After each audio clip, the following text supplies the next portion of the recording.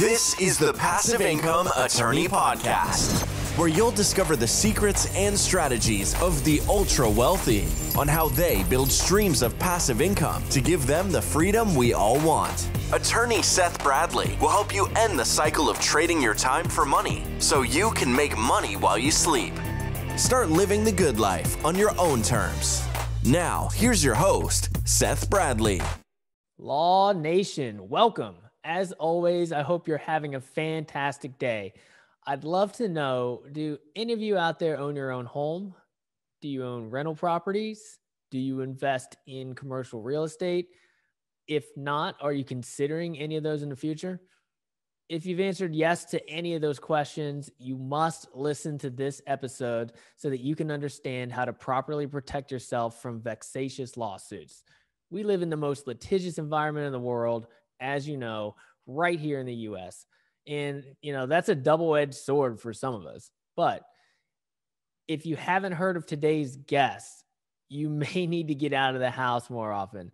And if you haven't heard of our guests, then perhaps you've heard of Rich Dad, Poor Dad.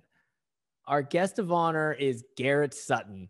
He's a Rich Dad advisor on the Robert Kiyosaki legal team and the best-selling author of, count them, 6 Rich Dad Advisors series books, the founder of Corporate Direct and Sutton Law Center. Personally, I'm a huge fan and base many of my asset protection strategies for myself and for my clients from his teachings and recommendations. All right, let's go. Garrett, welcome to the show. Really appreciate you coming on today. Thanks, Seth. Pleasure to be with you. Yeah, absolutely, man. I'm a big fan of yours, your asset protection strategies and, Rich Dad, Poor Dad. And, oh, man, huge fan. So happy to have you on. My pleasure. Thanks for having me. Cool. So tell our listeners a little bit about yourself and your company and your business, and just feel free to brag a little bit. Well, I went to the University of California at Berkeley and then went across the bay to San Francisco to Hastings College of the Law and practiced in California, spent some time in Washington, D.C. And when I moved back, I just kind of got tired of the crowd. So I moved up to Reno and the proximity to Lake Tahoe, and I like to ski. And so it's been a good move. And Nevada's a great state for setting up entities, which I like to do. And I became very fortunate to become associated with Robert Kiyosaki in the year 2000. And so he's had me write these books, including Loopholes of Real Estate. You said I could shamelessly promote. So hold the book up. So I've written books in the Rich Dad series. I've traveled around around the world with Robert Kiyosaki, preaching financial education and the Rich Dad, Poor Dad message. And so it's just been great. I focus on setting up and maintaining corporations and LLCs. And my son is attending the University of Wyoming now. Wyoming's a great state for asset protection as well. So he may take over the business in a few years. So that's kind of what I'm up to. Nice. Well, let's dive right in, but let's start with the basics so we don't put anybody aside right now. Should you form an entity to invest in real estate? You absolutely should. All right. And most of your audience knows that if you hold assets in your individual name and you're sued, they can reach whatever assets are in your individual name. So to have a duplex in your individual name, a tenant sues over a problem at the property. Of course, you're going to have insurance. But if the claim exceeds the insurance, you're personally responsible. All of your personal assets are exposed. So we always recommend that people use an LLC for, their first investment and future investments. Gotcha. And so you would say LLC is the best entity? Why is it the best entity? Well, I mean, there's some cases where you'll use a limited partnership, but in a vast majority of the cases, the LLC is the way to go. It offers great asset protection in the right states. With the LP, to do it right, you have to set up 2 entities, the limited partnership and then an LLC or corporation to be the general partner. With the LLC, everyone's protected within the one entity. There is a tax in California on LLCs. So in some cases, people will use LPs. But in 95% of the cases, Seth, we're setting up LLCs. Gotcha. And that's kind of changed over the years, right? A lot of people used to use partnerships a little bit more prevalently than nowadays, right? Yeah. Right. Yeah. And what role do land trusts? I hear a lot about land trusts and people kind of promoting those and using those, especially in California. What role do land trusts have in your asset protection strategies that you set up? Zero. We don't set up land trusts. There's no asset protection. There's so much misinformation on the internet about land trusts. But when you look into them, they offer no asset protection. And, this idea that you want privacy, and people say, oh, the land trust offers privacy. But here's the thing. If you get sued by a tenant, you want notice of that lawsuit so you can turn it over to your insurance agency. And these promoters would have you hide behind a land trust where no one can find you. That doesn't do you well when someone's suing you over an injury on the property. You want to get notice as soon as possible so that you can turn it over to your insurance company. So there are a lot of fallacies with land trusts, so we don't even set them up. Gotcha. So that's not even part of your asset protection strategy No. whatsoever, or anonymity or anything like that. No. Interesting. Does anonymity play a part in what you set up for your clients? Yeah, we like using Wyoming LLCs and to hold the state title holding LLCs. And then Wyoming does not list your name on the state website. So you do have some privacy there. But really, when you're getting sued over an injury on the property, you want notice. You're going to have the LLC in place. You're going to have the protection, but you do want to be notified of a claim so you can get it to your insurance company. Gotcha. Yeah, that makes sense, man. Tell us about, why a Wyoming or a Nevada entity rather than, somewhere else like Texas or California. Well, California, New York, and Utah are the weakest states. And so let's say you have a duplex in a California LLC. On the inside attack, where a tenant sues over a problem at the property, the law is the same in all 50 states. They can get what's inside that LLC, which means you don't put 20 properties inside one LLC, right? Because they could get the equity in all 20. The outside attack is when you get sued in a car wreck. It has nothing to do with the real estate, but they would, the car wreck victim, say the claim exceeds your insurance policy. So the car wreck victim and their attorney, on a contingency, of course, wants to get at assets because they have a judgment. With the outside attack, in California, the court says, sure, Mr. Car wreck victim, you have a claim against the owner of the duplex. We're going to let you go in and force a sale of the property. And that's true in New York and Utah. Wyoming and Nevada conversely say, no. You can't go in and barge into the LLC and force a sale of the assets. You have to wait until the LLC in Wyoming, for example, makes distributions, and then you get to receive those distributions. So that remedy is called the charging order. The car wreck victim is charged with receiving the distributions that come through the Wyoming LLC. You may not make any distributions, right? It may stay in the state title holding LLCs.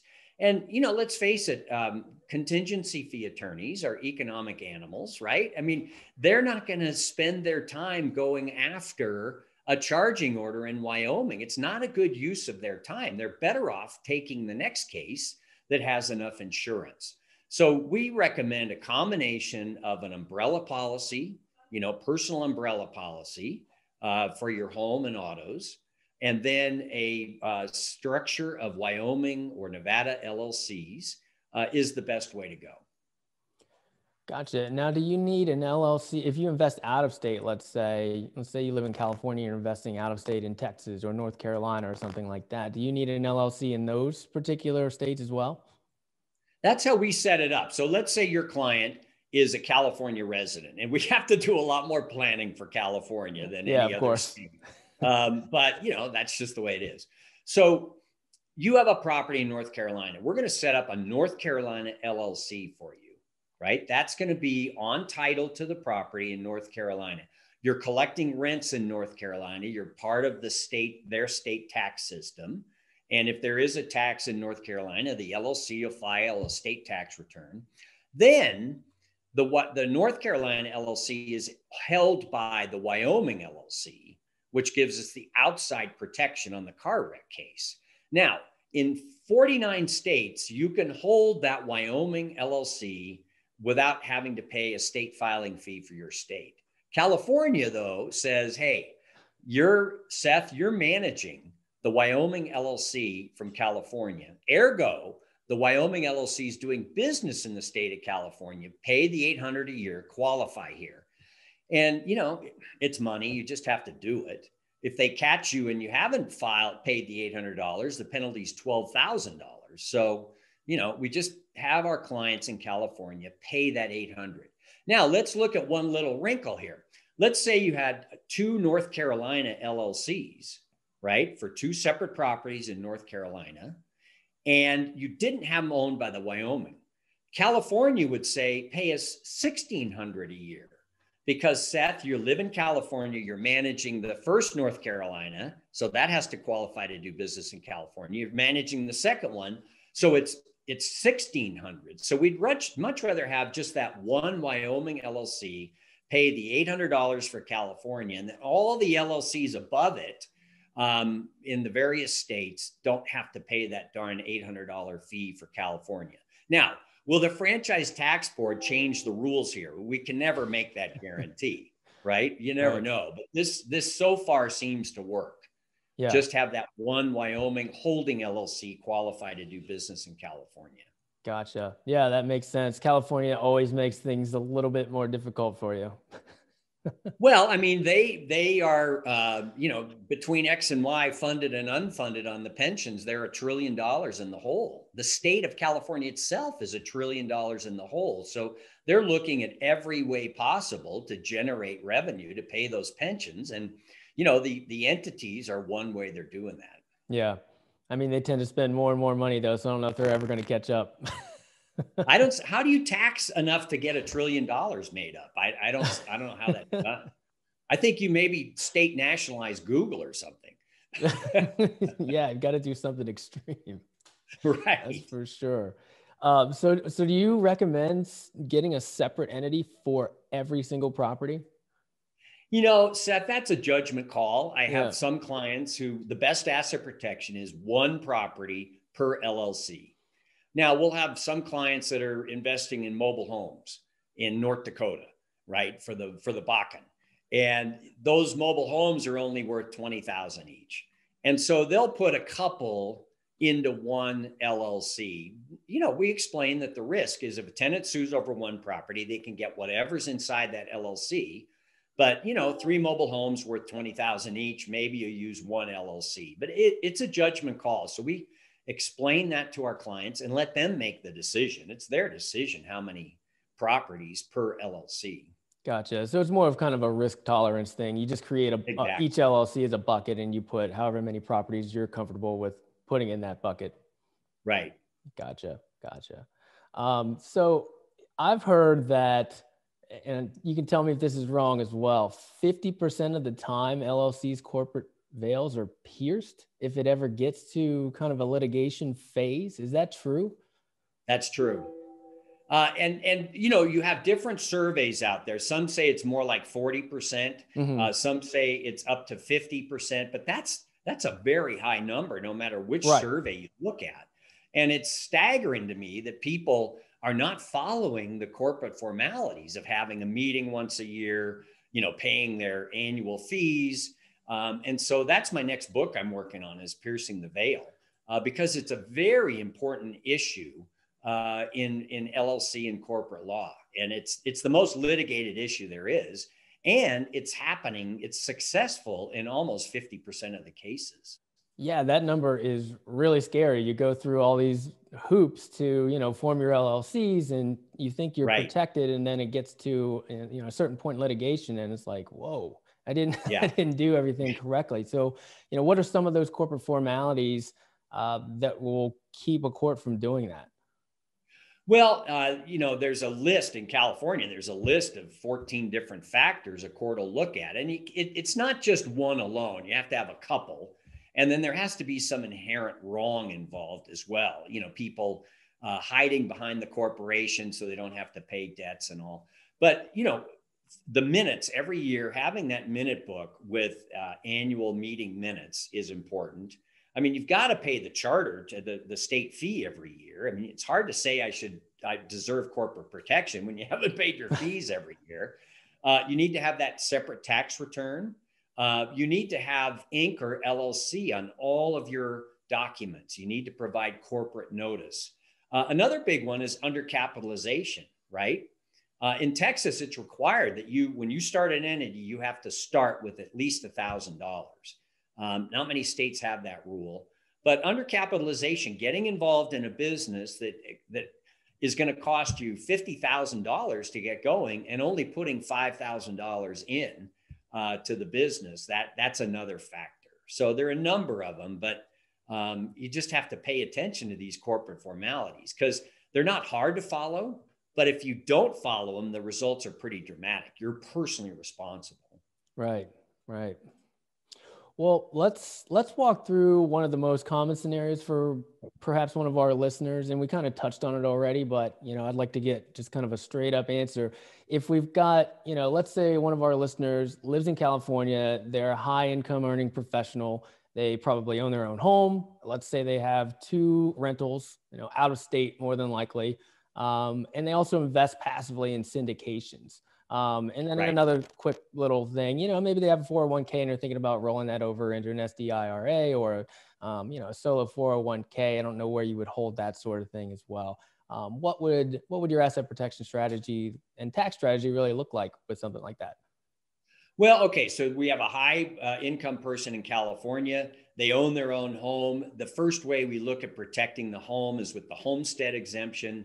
Texas and Florida, it's unlimited, which is great. California is only $100,000. So, I mean, that's an outbuilding now in California. It's not going to get you very far. It's not going to get you that far. So some people will put their personal residence into an LLC.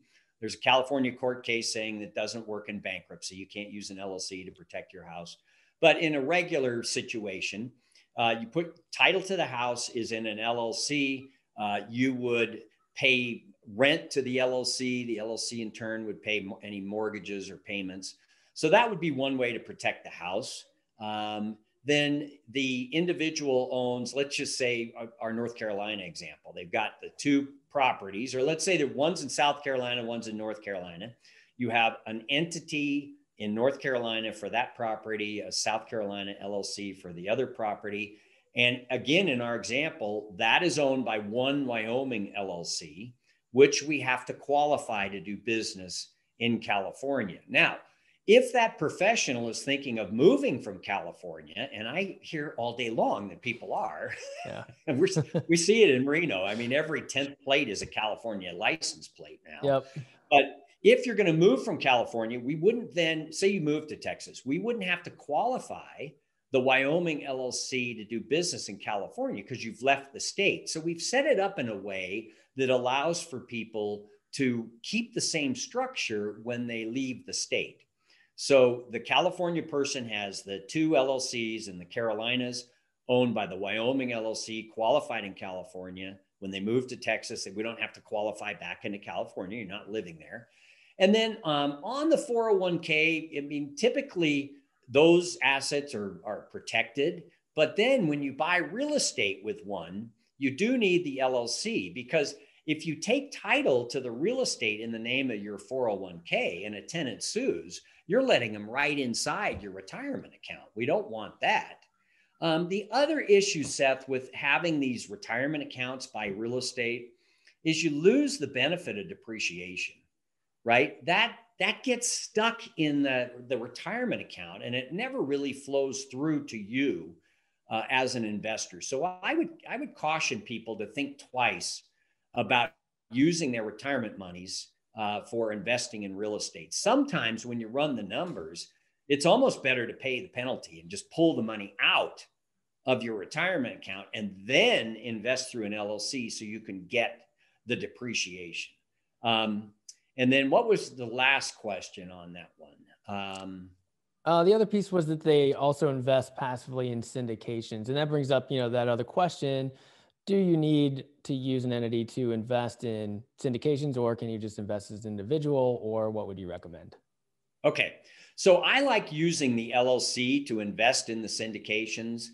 just because the attorney that's going to go after that, I mean, they can get inside if it's a weak state. If we have the Wyoming LLC holding your syndications, and we probably only need one Wyoming LLC for holding all of your syndications, that one though would have to be qualified in California again, if you're living in California. But I like that because let's say you invest in a California LLC that has a syndication. The creditor coming after you can step in your shoes on that one.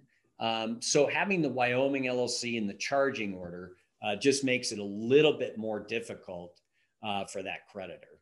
And again, I think having the umbrella policy of insurance, if you live in California, you probably need at least $2 million in personal umbrella coverage. And, it's only $400 per year per million. So it's pretty inexpensive insurance. And I just think if you have that insurance, the attorneys know how to get at the insurance monies. And, unless it's a huge claim, they probably don't want to mess with the charging order from a Wyoming LLC. Gotcha. Yeah, that makes sense. And then just to be clear though, I mean, to have that Wyoming LLC is really for the outside protection, right? Not necessarily the quote unquote inside protection, because you're going to be investing as a limited partner or, a member that's going to have limited liability. Correct. Exactly right. And that's true in all 50 states. Gotcha. And then would that Wyoming entity be separate from the other Wyoming entity that's holding the properties directly? Let's say in the example, the North Carolina and South Carolina property? Judgment call. I prefer to have two separate ones, one for the passive investments and one for the real estate holding investments. But it's a judgment call. It's up to the client. Gotcha.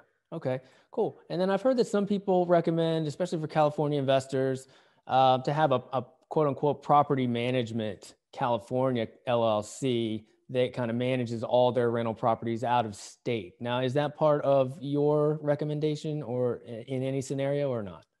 In some scenarios, we just have to be careful. In most states, you don't need a real estate license to manage your own properties. But just be careful when, your friend says, geez, you're doing a great job with your property management. Would you do it for me? In most states, you have to get a real estate license to do that. Also, the management company in California, if you're actively managing a property in Texas, these states may say you have to qualify to do business in Texas. So just be aware of that. But, we have some clients that will set up a management company as a C Corp. And with a C Corp, you control the spigot, how much goes into the management company. And with the C Corp, we can pay for your healthcare premiums as an expense. So that's a little wrinkle where we do see people set up management companies for that purpose. Gotcha. And one more addition to this scenario, same scenario, but let's say they live in a different state, a less regulated state, not California. Let's just say Texas, for instance. Same scenario though. Would anything change with your asset protection strategy? For the Texas citizen, I would think that you would still have a management company in Texas for the property management. I think people need to be aware of the local rules with regard to property management. Gotcha. But yes, But you would say, I'm talking about, let's say the Wyoming LLC structure that holds interest in the state-specific property holding LLC structures, that stays the same? That's true across the board. That's great. Whether you're a California resident, a New York resident, whatever, that structure is what we provide for our clients nationwide. Gotcha.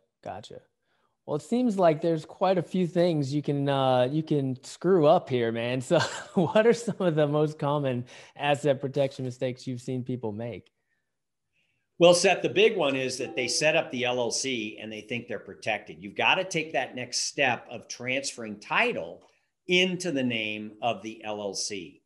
All right. And you're going to use a grant deed or a warranty deed. You're not going to use a quitclaim deed because you sever the title insurance that you have. So that's a big one. Another one, and you touched on it earlier, Seth, is the corporate formalities. They just forget to do the annual minutes, to follow the formalities that keep them protected. Gotcha. Yeah. Yeah. I mean, that 40 to 50% number is really scary. Really scary. It is. It is. Yeah. And it's so easy to avoid. Right. Right. There's just little things you have to do, but you have to make sure that you do them. Correct. Yep. So let's switch gears a little bit, because I've heard you speak on this topic before, and I thought it would be really interesting to dive in, especially with, many of our listeners are attorneys and doctors and other professionals that interact with clients pretty much on a daily basis. So, what advice do you have on, identifying and dealing with toxic clients? Well, I wrote a book about it, right? And as attorneys and doctors, we've all had our share of toxic clients. And, when you first start out in business, you want everybody, you want every client, right? And so you just let everybody in the door. And as you get, more experienced in business, you realize that not every client is a good client. And so you need to develop that spidey sense that you're not going to take every client. And it's gotten to the point in our practice where, we deal with great people, but, 1 out of 100, 1 out of 100 people in our society has mental illness issues, but 1 out of 100 just create more problems than they're worth. And so our staff has free reign to say, I'm sorry, I just don't think we can help you. Yeah. If that person is demanding and wanting discounts and, taking up the incorporating specialist time, I give them permission to say, I just don't think that we will be able to help you, and I suggest you look elsewhere. And once you get to that point, your practice becomes much better, because it's the old 80-20 rule. When you get started out, 20% of your clients are 80% of your problems. And you want to reverse that or not have problems at all. But, as professionals, we all have to deal with the toxic clients, and we need to have some standards. Once we get into business and realize that not every client is a good client, we need standards to assert and let them go somewhere else.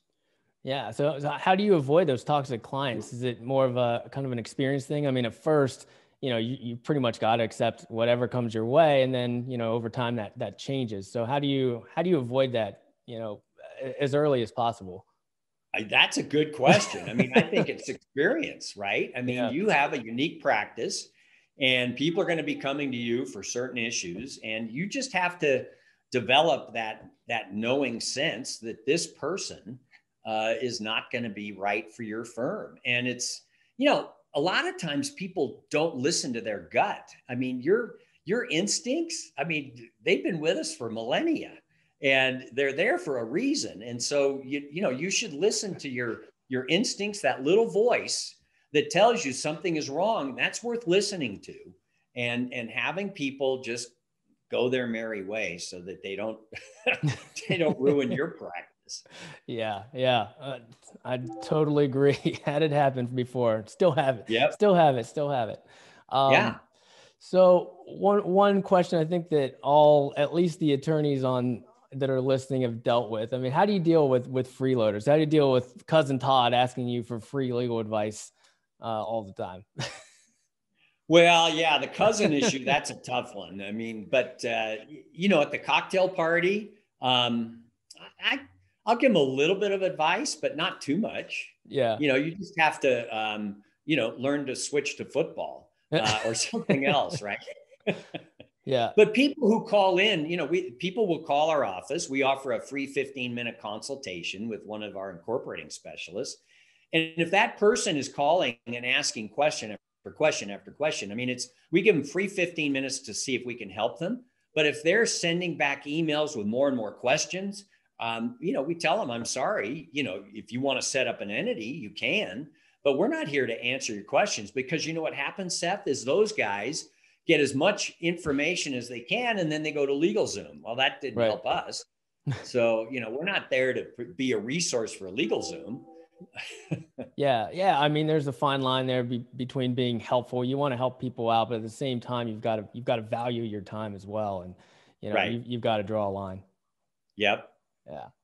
So what's one last golden nugget you have for our listeners with asset protection or with, with the, valuing your time, anything?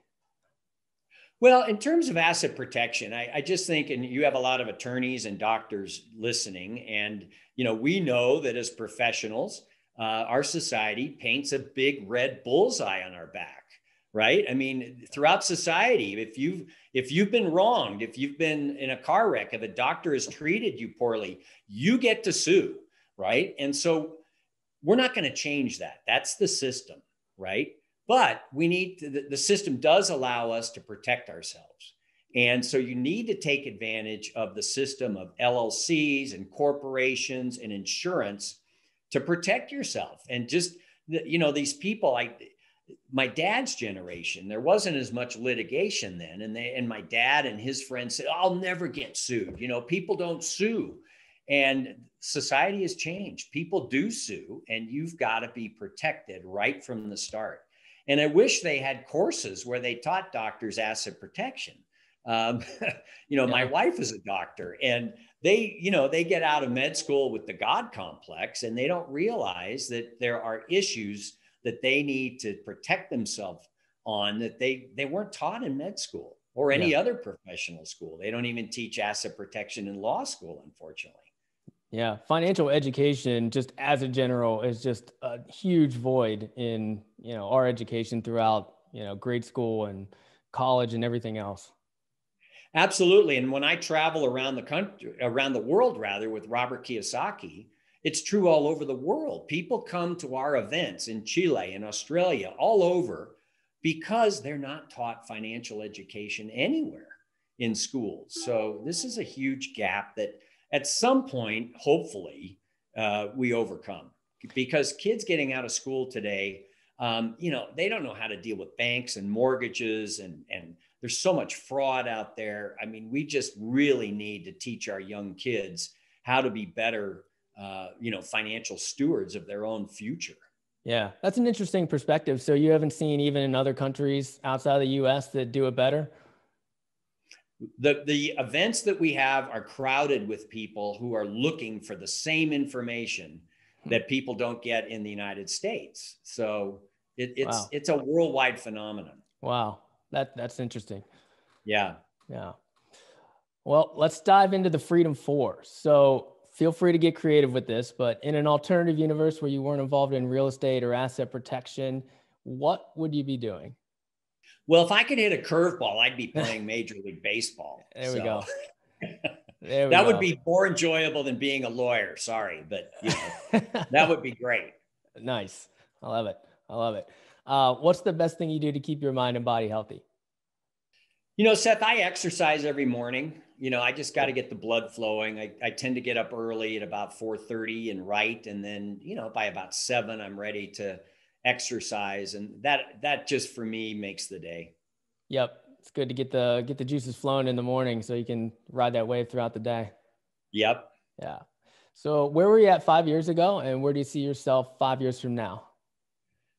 Well, 5 years ago, I was kind of in the same spot, doing the Rich Dad teaching. I'm on the phone with people from around the country, around the world. A lot of people from other countries are investing in U.S. real estate. Our doors are open. They're free to set up LLCs as well.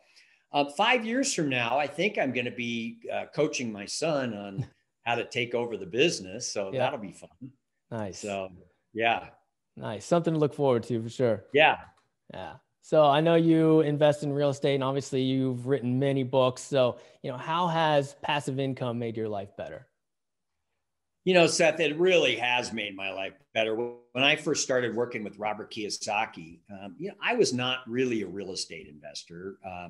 And he pretty much said, look, if you're going to do this, you've got to invest in real estate. And I look back 20 years later, it's the best thing I ever did besides having kids. Investing in real estate has just been a terrific thing for my wife and my family. And I have plenty of clients in the same boat, Seth, and they look back even 10 years and go, thank God I invested in real estate. Because as we know, the job market, especially lately, is certainly uncertain. and their challenges ahead, to have that passive income is really a great way for professionals to shape their future. As professionals, we're really, we're kind of high paid manual labor. I mean, you're only good for the hours you can put in, right?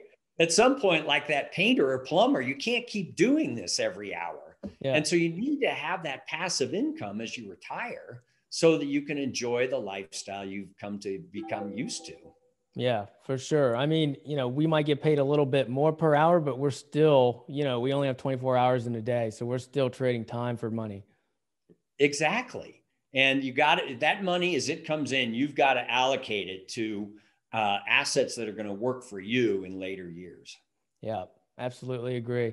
Man, this has been awesome, Garrett. I really appreciate you coming on today. Where can our listeners learn more about you? Well, our main website is corporatedirect.com.